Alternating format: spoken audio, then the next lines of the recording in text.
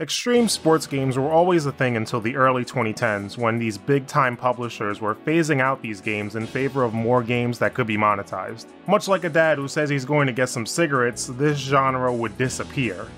But, unlike that dad, it seems to be coming back, and even more unlikely, the big-name publishers who once abandoned the genre are leading the comeback. Riders Republic is an extreme sports game where you take part in multiple different extreme sports, like biking, snowboarding, skiing, the flying squirrel suit from Super Mario, and everyone's favorite sport, Iron Man. But before you get into that, you need to create your own guy with one of the most limited character creators I've seen in quite a while. I'm not expecting Cyberpunk, where you can change the size of your Johnson, but you can't even change the height or weight of your character. There are only 18 hairstyles, only 5 face presets, and when making a brown guy, it looks like a person who was dipped in cinnamon, rather than actually looking brown. But at least you can make the Hulk minus the steroids, I guess. After that, you're thrown into the map, and with the exception of the character models, this game looks really great. There are some moments where textures are loading in, but blasting through in 60 frames per second in 4K looks really good. Not to mention that fast travel has absolutely no loading whatsoever. Get to scoot around on a delivery bike. Keep an eye out for it. Riders Republic is one of the most accessible games I've ever played, with plenty of options for disabled players and options for casual players like auto landing when doing tricks, and even full button mapping, which I definitely took advantage of. All the sports at your disposal handle differently. Bikes have you managing a sprinting meter, while snow sports are more momentum based. Tricks with both are aerial tricks, with the big difference is that snow sports are Urban Meyer approved, because there's a ton of grinding. A big emphasis is also placed on landing your tricks perfectly, which is harder than it looks when you add flips and twists to your tricks.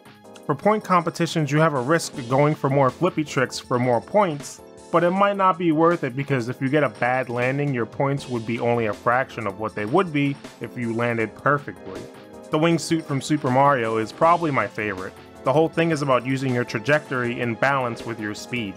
Getting close to the ground or other obstacles gives you an increase in your score, so being a daredevil is encouraged. And if you fail, you get to look at the hilarious crashing animations, which is a win either way.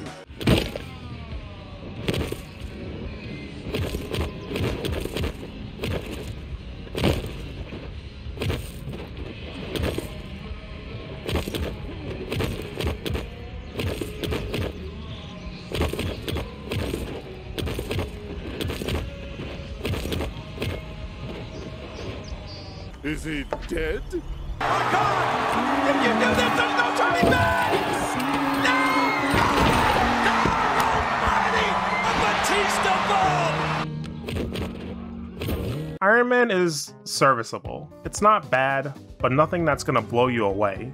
I don't love it 3000, I like it 1500. Overall, these gameplay styles are pretty fun. You're thrown into a map that's filled with collectibles and stunts. In the map, you see other players and riders just riding around and doing challenges themselves. This may not seem like much, but when you're doing an event or your own thing, you see some players flying by and it actually feels like the place is alive. The stunts being pretty interesting, like this one where you are essentially doing frickin' Crash Bandicoot platforming with a damn bike.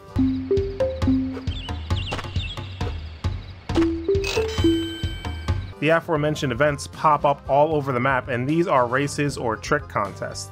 Self-explanatory, but the thing that mystifies me is no matter how badly you perform, you get a star anyway, which are things that help you upgrade your gear. Theoretically speaking, a toddler could have the controller and would be rewarded the same amount as you, even if you come in first. Now there are these optional tasks you could do for more stars, but you shouldn't be rewarded with a completion for doing awful. What kind of game does this? One of the big gimmicks that this game has is the ability to switch your sport on the fly. Point radio.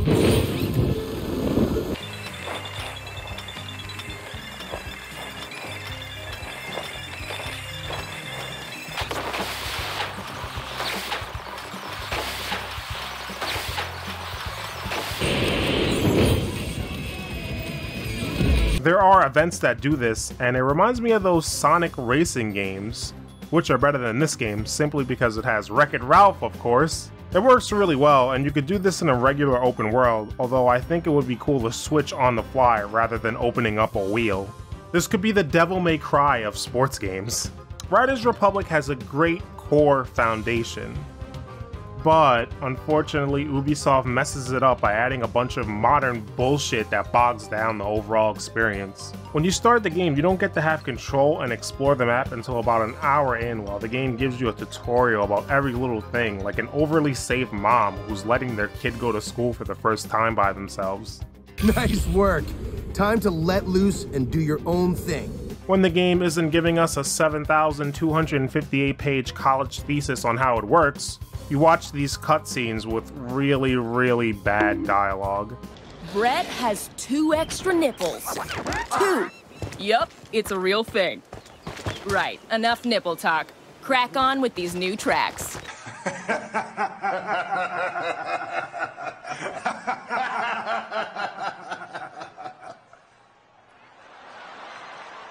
The person who wrote this is the Hello Fellow Kids meme, but in human form.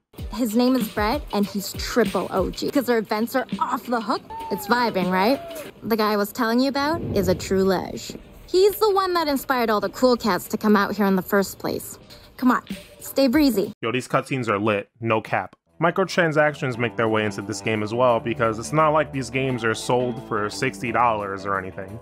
If you want to dress up like a scarecrow to keep away any things like crows or females, you'll have to open up that wallet. This is also the reason why I think customization is so limited, by the way. What's the point of giving you the ability to make your guy look unique when you can spend real-world money for that luxury? The money is always right.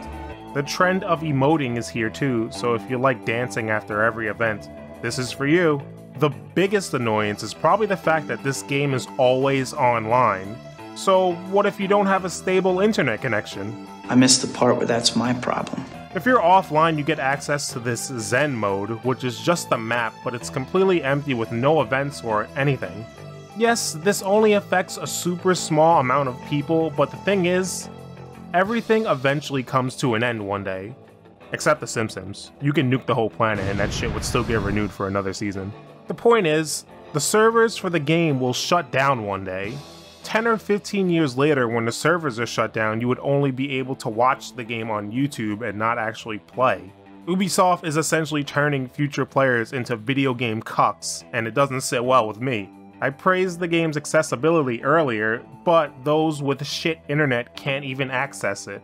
Now that is irony! So the actual online modes themselves are fun. Racing against others is cool, and there are these team battles where you can tag specific areas with high scoring tricks. The most interesting thing is mass races. Whenever you're just hanging around on the map, a mass race would eventually be called. Mass race is live! We got to move on to compete in the craziest event in the Republic. It's cool and a little amusing when you see everyone on the map congregate to the mass race spot. It's like a bunch of seagulls flying to that one piece of bread. Once the race starts, it's a damn extreme sports orgy. I have to blur out the footage because it's not safe for work. This is a 64-person race that has 3 rounds and is chaotically fun, pushing and bumping into people. It's madness.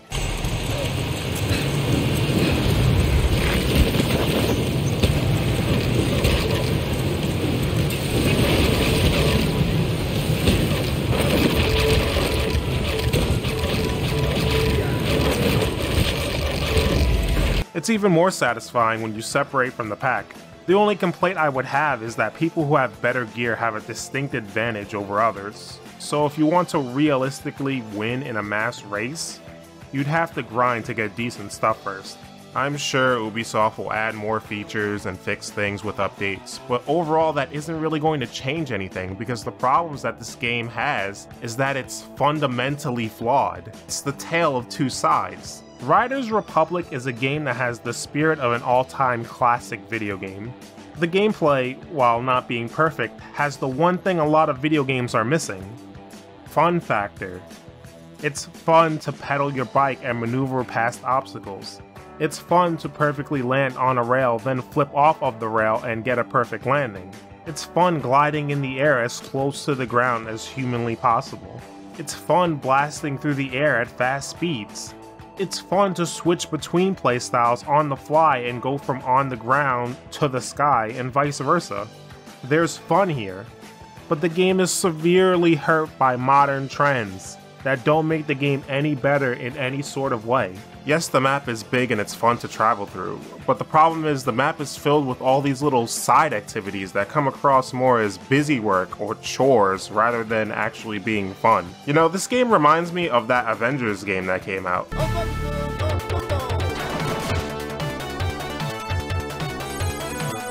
Wrong one. Both games have a good gameplay setup, but are limited by decisions that were made by suits that make the game resemble a mobile game as opposed to actually having good content. I guess you can make the argument that what I just described is every Ubisoft game that has been released in the last 10 years. Thanks again for watching, guys. I'll never tell you to leave a like on the video, but I do have a goal. And that goal is to get a McDonald's menu meal named after me. And if you leave a like on the video, I get one step closer to that goal.